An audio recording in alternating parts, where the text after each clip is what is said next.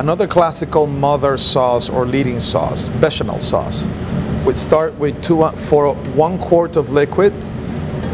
The rule of thumb is 4 ounces of roux will thicken 1 quart of liquid. We start with 2 ounces of butter, 2 ounces of flour. AP flour or bread flour are going to be fine.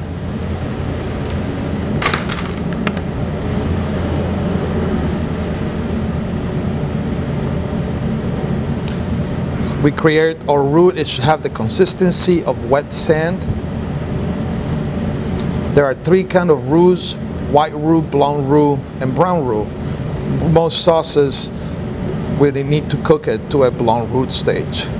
We mix our butter and flour, and now we're gonna cook it on the stovetop until it reaches the blonde stage. We need to cook the flour to start removing a little bit of that raw flour taste, and then the sauce will simmer for about 30 to 45 minutes so that flour can really be gone. Right now we move it to the stove. Our roux has reached the blonde consistency. Right now I'm gonna add 1 quart plus 1 cup of milk. And even though before I said that the rule of thumb is 4 ounces of roux will thicken 1 quart of sauce, I'm also making up for water evaporation. This sauce is going to cook for 30 to 45 minutes. A little water is going to evaporate. So I like to add 8 ounces more of liquid into it. My liquid has to be cold. You never add a hot liquid to a hot roux. It will clump up and you will not obtain a smooth sauce. A little bit of milk decided to commit a suicide jump right there. We're gonna be fine with that. We add cold milk.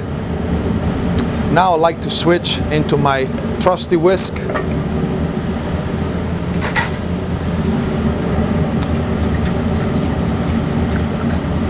And really incorporate the roux in there. The roux is gonna dissolve easily. Now the trick is, do not stop mixing until this sauce reaches a boiling point. When it reaches a boiling point is what the starches will start gelatinizing and will start thickening your sauce. So it is very important for all your sauces that contain starch as a thickener to reach the boiling point.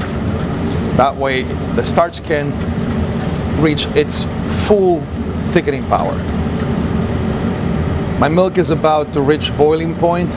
One thing you have to be really careful is when you're using a commercial stove, it's the heat on the sides might burn a little bit of the milk on the side. So just be careful that doesn't fall back into your milk. I'm gonna, as soon as my sauce reaches boiling point, I'm going to switch pots to put it into a cleaner pot, so there's no danger in that, in those little bits of caramelized milk on the side to fall back into my sauce. It's reaching the boiling point. As you can see, it has changed texture already. I'm going to lower it into a simmer. So I just want to make sure the caramelized milk on the side doesn't fall back into my beautiful bechamel. So I'm going to take just a clean pot and just pass the sauce into my clean pot.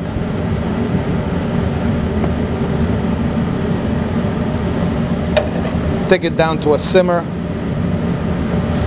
I would add my onion pique into the sauce to give it flavor. And now it's going to go for half an hour to 45 minutes until it's nice and ready. Sauce has been simmering for 45 minutes.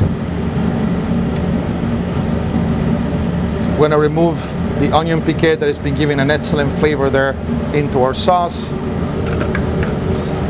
And now I need to check for consistency. You can always adjust the consistency of the sauce with just a little bit of milk. Your sauce has to have a nappe consistency.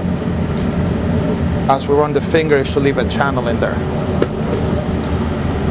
I like mine just a little bit thinner. Just add a little bit of milk. And now we're gonna season the sauce. Classic bechamel has nutmeg. Now nutmeg has to be present but not overpowering your sauce. I like to have my nutmeg really fresh.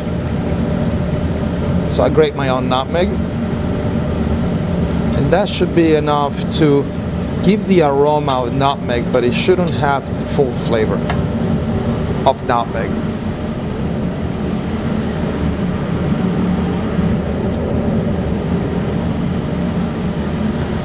Season with salt because we need to have flavor enhancement in there.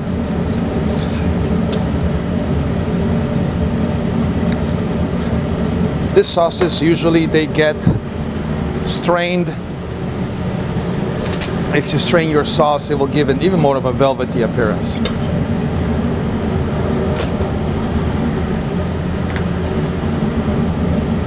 Season the way I want. Classically, white pepper goes into the sauce, so straining will give it more of a velvety appearance.